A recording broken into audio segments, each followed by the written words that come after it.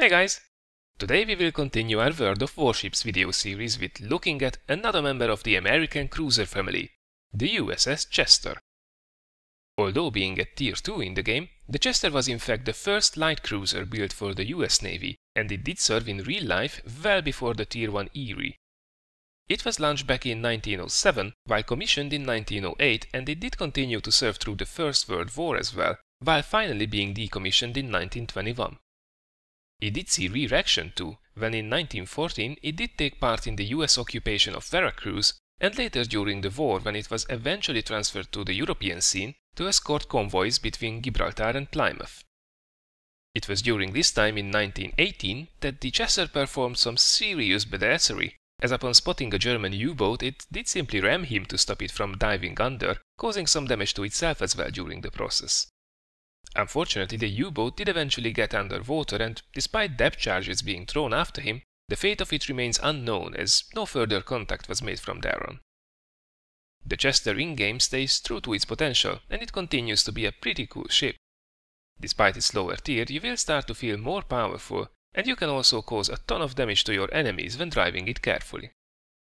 When fully upgraded, this ship will spew death from 6 102mm guns that will still fire every 8 seconds just as in the previous tier. And also, you can this time engage the enemy as from 9.3 km away.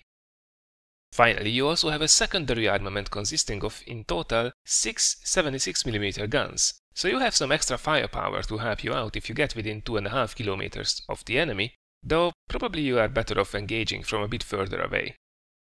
Talking about engaging the enemy optimally, while your main guns have a 180-degree turning speed of 22.5 seconds, this really only applies for 2 of the guns right in the front and in the rear of your ship, as the other main guns are side-mounted anyways.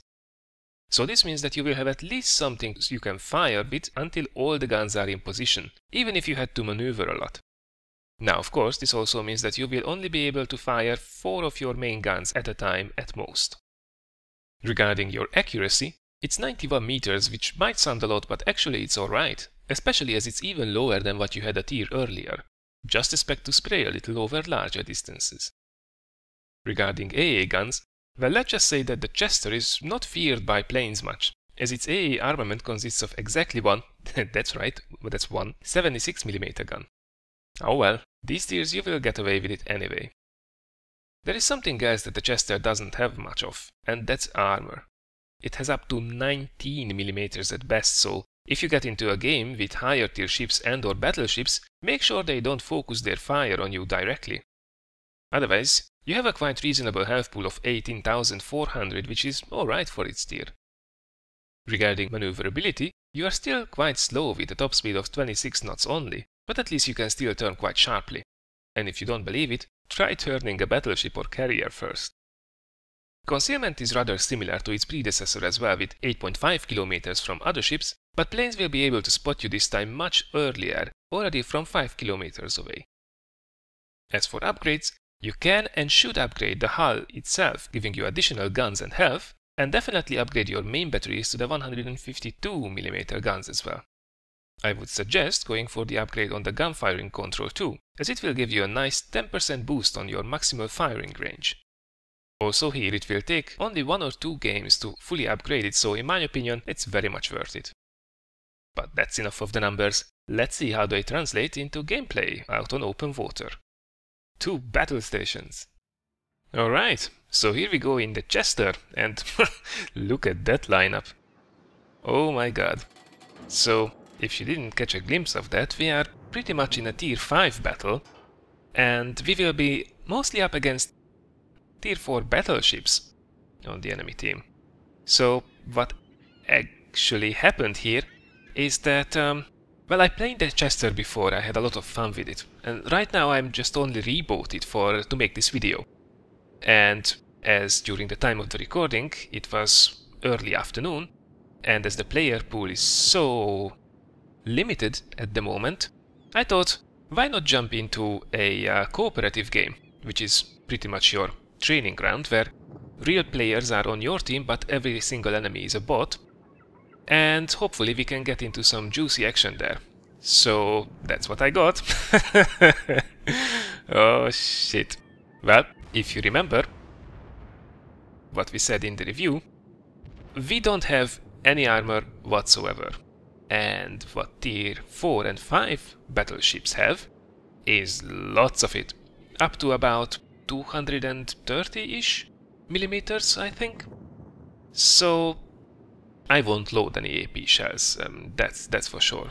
We could try, we could score a few penetrations here and there probably, but my plan is to fire HE all the way through, and I will try to be pretty much a background support, and will try to cause some damage, especially module damage with my HE shells. So the things I want to see is setting them on fire, knocking out their guns, knocking out their controls.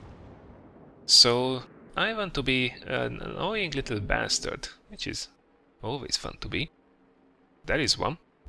And look at that monstrosity. I don't want to go anywhere near it. Now, definitely have to stay in the background, because these guys can pretty much one-shot me, even if they don't hit with all of their shots. Now, their main guns can fire probably about twice every minute, so if we can manage to dodge those shots, then we should be safe. But as we are not so far, we can't really outrun them either, so just have to make sure that they focus fire on our battleships instead of us.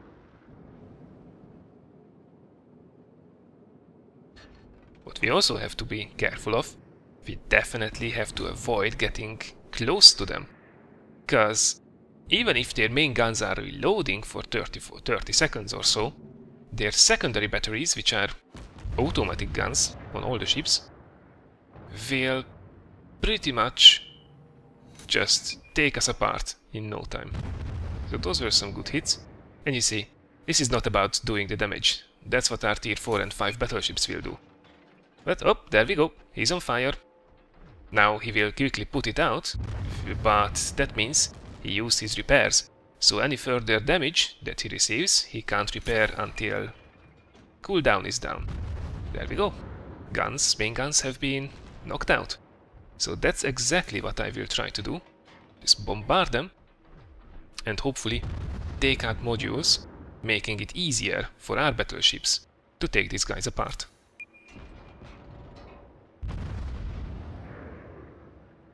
And now we are behind cover. So always keep an eye on the map. Let's say they are concentrated in the middle. So we will go and sail all around these islands and take shots in between. Just have to be sure that we are not the closest ship. Which, with this guy, is tricky. There we go. Some modules knocked out once again. And definitely I'm trying to get away from it as soon as possible. Again, another fire. It's great. He did put it out though. And there comes the secondary batteries, so have to get out. Luckily there is an island coming in between us, so that's good. Again, some of his batteries have been knocked out. And now get the hell away from him. We need to make sure that there is enough distance between us. We are way too close.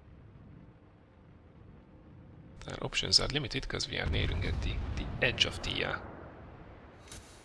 map. But at least he's turning, he's engaging the other battleships, which is good. Excellent. Now we can continue bombarding him with HE shells. Hopefully causing some more fires. Now, the Chester is not the best ship to do this in, because it has a rather limited percentage of a chance to set the enemy on fire. I think it's about 7%. And there are ships with a lot more than that. 12, 15, 16%. So I can't expect to cause fires left, right and center, but I can expect that knocking out the guns. And that's a big thing with these battleships. Again, secondary batteries firing on me, and he's getting a bit further away, which is excellent. Okay, so there is a destroyer sneaked up to our cap. And as you will see, in the cooperative games, the bots on the enemy team, they are not stupid. I mean, wow, look at the damage we are taking from these secondary batteries. So they pose a challenge, for sure, and that's awesome. I mean, of course they can be beaten, but it's not that it would be a stroll in the park. You have to be careful, otherwise you will quite literally be taken apart by these bots. So it's a good way to learn if you are trying out a new ship, or a new class for that is, because it will pose a good enough challenge. So well done by Wargaming there.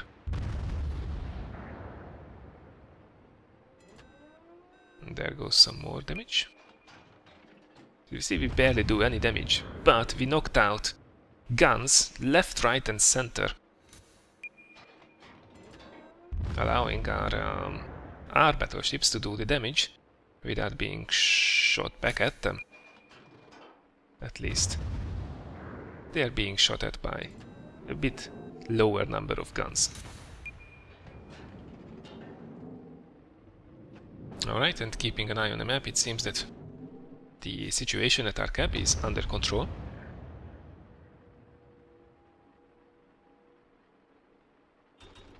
Yep, that was a bit of a miss.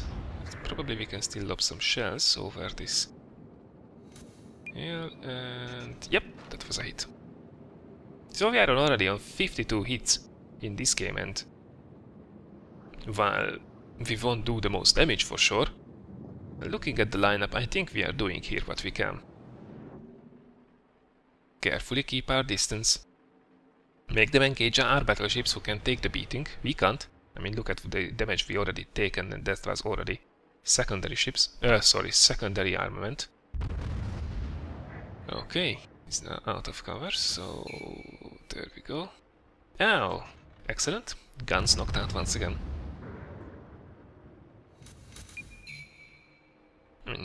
And there we go once again.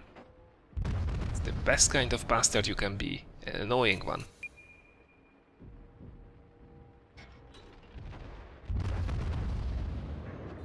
And he's taking quite a beating. There we go. Enemy battleship took him out. And it's now 7-2, so it's pretty much over. We are capturing the enemy base as well. So, not a bad one, I have to admit. It was scary at first, but I think we made it work. Well, at least what a tier 2 cruiser can do in a tier 5 game.